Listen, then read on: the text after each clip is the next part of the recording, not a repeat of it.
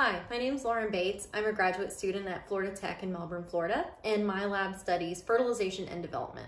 So men, you might be wondering, why don't you have as many birth control options as women? And women, you might be thinking, why are most of my options hormones that have negative effects on other body systems?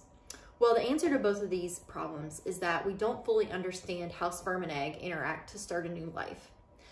Often, cells interact through proteins on their surface that have to fit together like a key fitting into a lock.